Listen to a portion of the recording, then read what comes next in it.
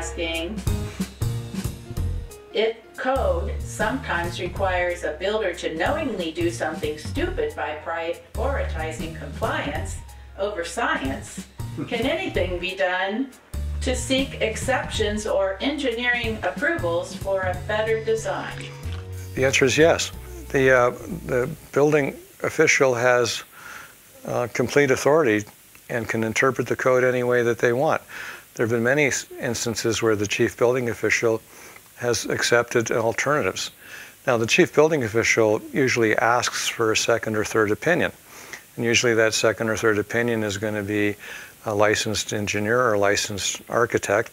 Sometimes we get called in and ask, like, hey, we don't know enough. Can we get Stebrick to do a peer review of something?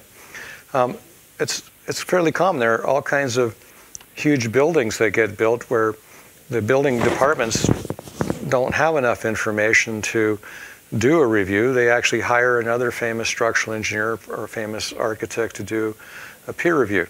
So the code people have that ability to do that, and peer review is more common than you think. But here's the key. You have to be nice to the building official. Don't be a Richard head, okay? Don't go in there and say, I'm smarter than you and you're dumb and whatever. That's not going to do the deal. You go in and be respectful and say, look, here's why I want to do this. And don't pressure them to make the decision in 5 minutes. Let them ponder it. You'll get crushed if you go in there with an attitude that the code is wrong, you're stupid, here's what I want, and I want to know right now.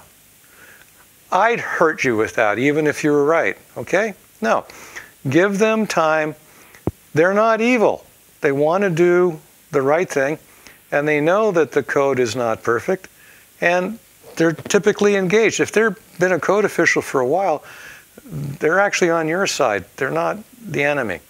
But you have to be respectful, you have to take time, and you have to have your information. And then give them the opportunity to research and ask questions.